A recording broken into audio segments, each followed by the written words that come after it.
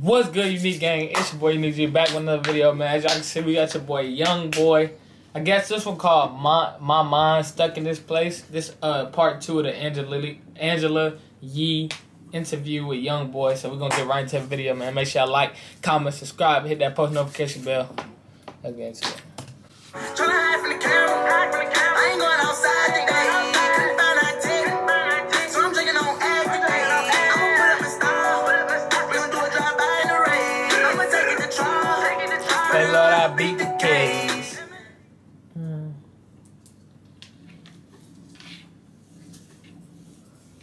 Clearly, you and Boosie have a good relationship, and you know he said you need to leave here. Oh, I can't leave. I got an ankle bracelet on my leg. I can't leave. I love. But I be doing lip boy shit. I be tripping. My mind's stuck in this place. So like, I don't know how to react to certain shit. But I'm learning though. Right. I be going to anger management class and all this shit. And that dude right there be with Funny Mike. This one. Oh, okay.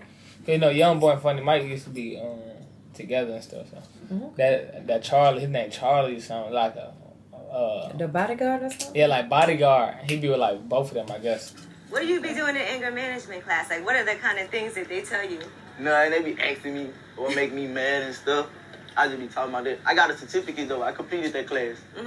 I got to complete domestic violence now. Right. So what does make you mad? What made me mad? Shit like that. Police and around. Cause we ain't doing nothing wrong. They just expect we gonna do something wrong. Like, we asked for security for you, right? And they sent him out here. Right, So why he the not? worst police. He'll beat you up, he'll shoot you, he'll do anything. He the worst police. And it's small here, so I know you probably know all the police. They definitely know you. I don't know how long, but I know him. Right. And I know he know me. So you think he purposely would come here? I don't know why, I just feel like they sent him out here for a reason. We on a whole different track though, like, I'm trying to take my life somewhere else. I got 4 little boys. Right. Yeah, four kids at this point.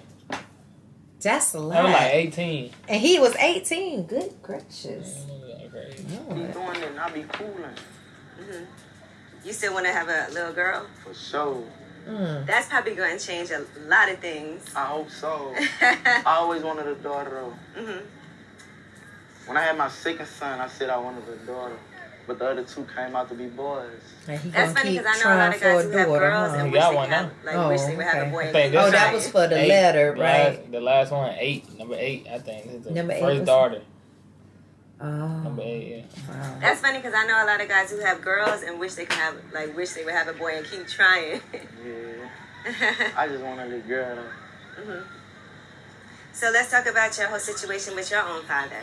Because I see you have your kids with you a lot. Yeah. Like you bring your sons with you when you have to work, when you have shows to do. They somewhere with them.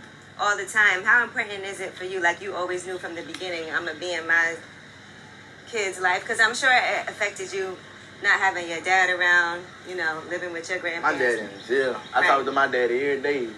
He just be wanting money and shit though. But I don't. What else can you do in jail? I still call him daddy though to make him feel like somebody.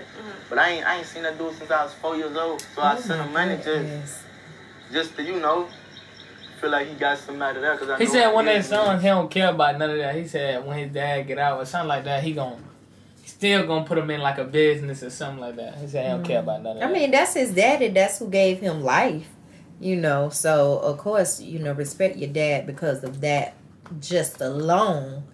But, now we see what his whole, where it kind of somewhat started. Now I see. Y'all probably already done seen it because y'all know him. Or y'all have watched him and followed him throughout his years.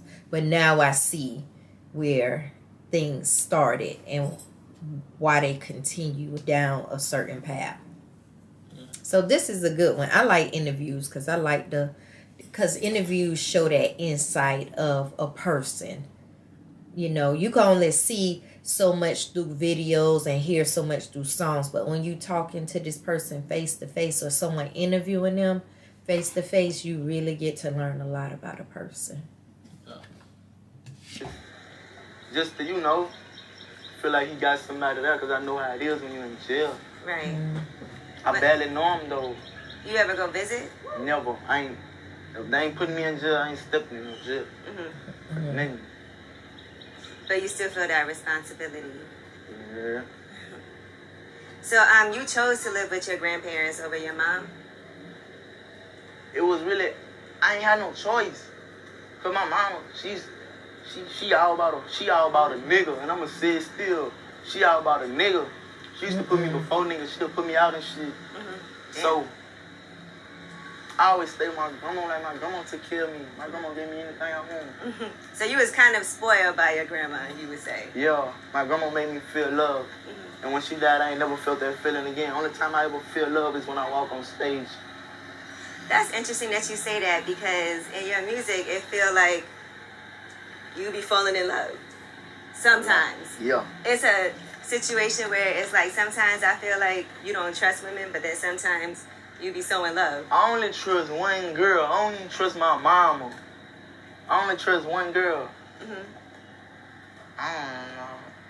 And that was a choice to trust her, because I feel like now I just need somebody to hold me. Like, I'm too caught up, so I need somebody to hold me. I still ain't never found that one girl yet that understand me, and that ain't really all about men who just understand my life and could take me away from me.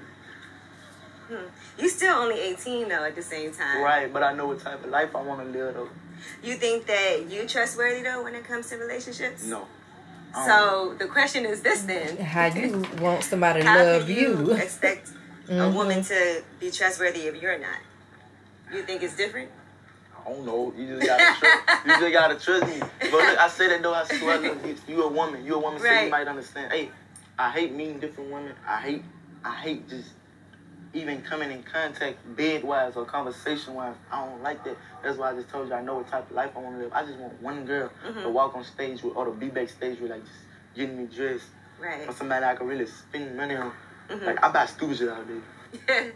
So you want that. So what are you doing to work towards that? Nothing, because I can't look for it. It's going to throw me off the train. But you feel like you have that person. I can't be around. Or you feel like, oh, you're not allowed to legally. Yeah. He talking about Jania? He probably talking about Jania. That is so weird how... Y'all let me know in the comments what he talking about. That other...